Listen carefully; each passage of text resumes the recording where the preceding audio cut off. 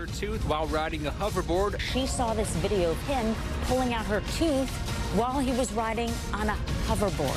I said, hell no. She has no idea since she was sedated. What he did was outrageous, narcissistic, crazy. There it is again, then just goes off on the hoverboard. Still can't believe that. I mean, come on, it already makes us nervous enough to go to the dentist, especially when there's going to be a procedure like that.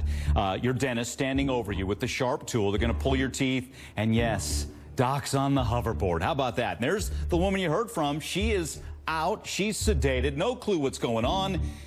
Oh, there he is. He does his job. Pretty proud of himself on the hoverboard, and away he goes. Gloves off.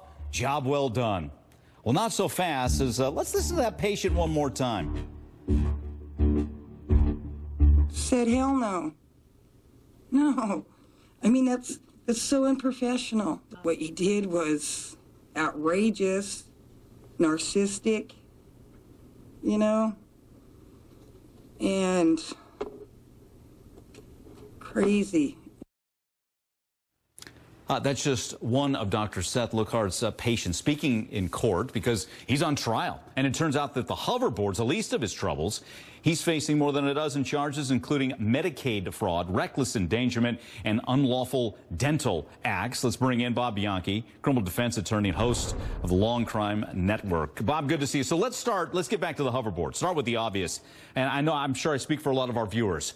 I don't want a dentist or a doctor, for that matter, doing anything but their job. Again, we see the dentist on the hoverboard there pulling that woman's teeth. And then we also have, as we go back in the history book, a doctor, Dr. Boutte, who was dancing while performing plastic surgery. She ended up losing her license. So back to this dentist on the hoverboard.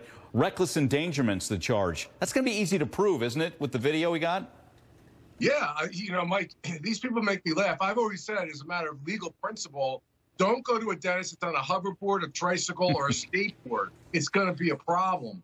But, you know, this guy is out here performing medical procedures and joking around. It's serious business. People have died in the dental chair, have had serious injuries, and this kind of thing just lends itself to reckless conduct. And I know that he may have thought that it was funny, but when you combine that with the issues that he's dealing with the Medicaid fraud, I'm betting they wiped the smirk off his face. Yeah, for sure. What kind of punishment you think's fair here, Bob? You know, it's hard to say. This Medicaid fraud is pretty solid, this case. And essentially, so your audience knows, he was basically charging people that didn't have the money to go under anesthesia. This is really bad, Mike. In other words, you could have done it with you could have done it without being under anesthesia, but because they were under anesthesia, Medicaid would have to pay for it. He did it with multiple clients, and he emailed basically, hey, let's do the Medicaid thing so he could get paid. I think the government's going to look at that very negatively, especially since he was in a position of responsibility. I'd be saying he'd be looking at a 5-year in that range sentence for that.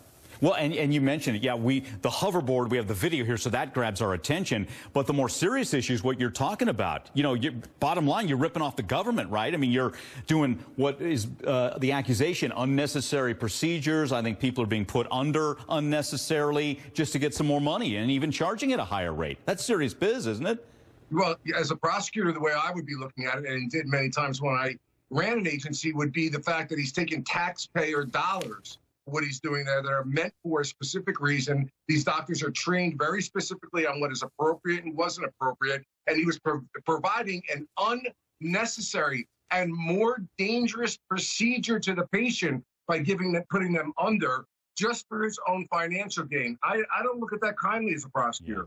Well, and they're in a dentist, doctor for that matter. It's a position of trust, right? I mean, we look to them. Our health is at stake here, and we trust the decisions you make on our behalf. Absolutely, and that's why you need to be beyond reproach with these things. But, you know, can you imagine the poor position that these people that didn't have money were under? They had to be told that in order to get dental services that they desperately needed, that we have to do a more serious and life-threatening procedure in order for you to have the procedure. And just imagine what they had to go through with all this. Each one of those people were violated. There it is, bottom line there. All right, Bob, thanks so much. We'll be checking back with Bob here in just a moment. Now this.